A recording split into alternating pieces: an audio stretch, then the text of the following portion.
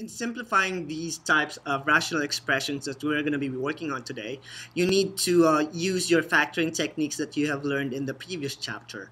So my rational expressions here are grouped into two, the ones that are in simplest form and the one that's not in simplest form. So the first two examples that I have, x over x minus 1 and x plus 3 over m, they're both simple or in simplest form because there's nothing more to simplify on the numerator and on the denominator.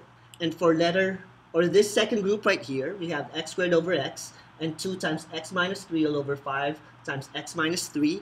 These are still not in simplest form because we can still simplify these rational expressions to get our simplest form of the expressions.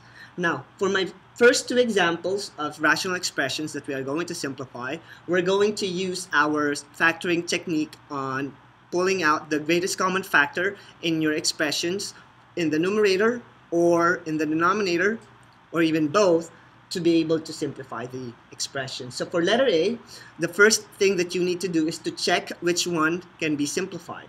Are you simplifying the top or the bottom?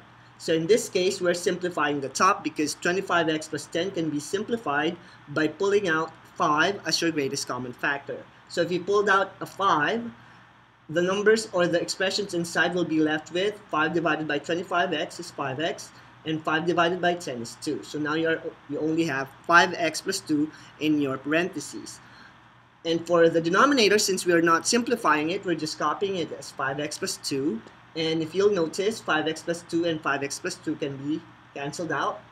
And you are left with 5. So therefore, 25x plus 10 over 5x plus 2 can be simplified into 5. Now for letter B, I have 3x plus 9 over 2x plus 6. Now check which one can you simplify, the numerator or the denominator. So in this case, you can simplify both of them. So for the numerator, 3x plus 9 has the greatest common factor of 3, and you have x plus 3 in your parentheses after pulling it out. So 2x plus 6, your greatest common factor is 2, and inside the parentheses, you're left with x plus 3. And we can cancel x plus 3 and x plus 3, and we are left with 3 over 2. And that's how we simplify rational expression using factoring.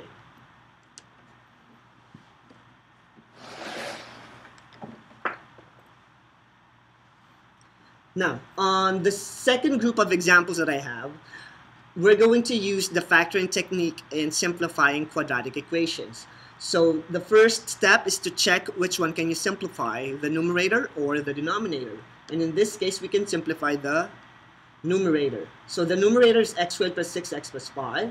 Using the big X method, think of a number that when you multiply together will be 5, but when you add them up will be 6. And in this case, the factor will be 5 and 1. So we have x plus 5 and x plus 1 is a factor of x squared plus 6x plus 5. Since the denominator is already in simplest form, we're just copying it. And in the process, we can cancel x plus 1 and x plus 1. So we are left with x plus 5. And for number 2, we have a different quadratic equation which is more complex than the first one. The reason why it's more complex is because the leading coefficient is 2. So in the previous lesson that we did, we already learned how to simplify a quadratic equation like this. And for 2x squared plus 7x plus 3, its factor will be 2x plus 1 and x plus 3. And for the denominator, it's just x plus 3, so you're copying it. And x plus 3 and x plus 3 can be cancelled out. Now you have 2x plus 1 as your simplest form. And that's how we use factoring quadratics technique on simplifying the two groups of equations or expressions.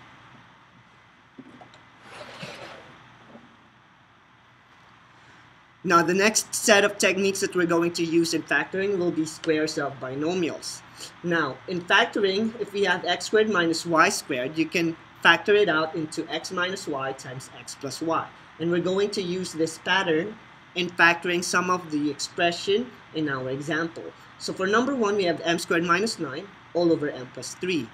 We can simplify the numerator by using the squares of binomials. So we have m plus 3 times m minus 3. And the denominator is m plus 3, so we're copying it. And now we can cancel m plus 3 and m plus 3, giving us with m minus 3 as a leftover. So m squared minus 9 over m plus 3 can be simplified into m minus 3. Now for the second example, we're using two factoring techniques. One is square of binomials, and the denominator we're going to use factoring using quadratic equations or expressions. So we have x squared minus 25, which is x plus 5 times x minus 5. And for the denominator, x squared plus 8x plus 15 can be simplified into x plus 3 times x plus 5. And we can cancel x plus 5 and x plus 5. Now we are left with x plus 3 and x minus 5. So that will be our simplest form. And these are the examples that we have in simplifying rational expressions using factoring techniques.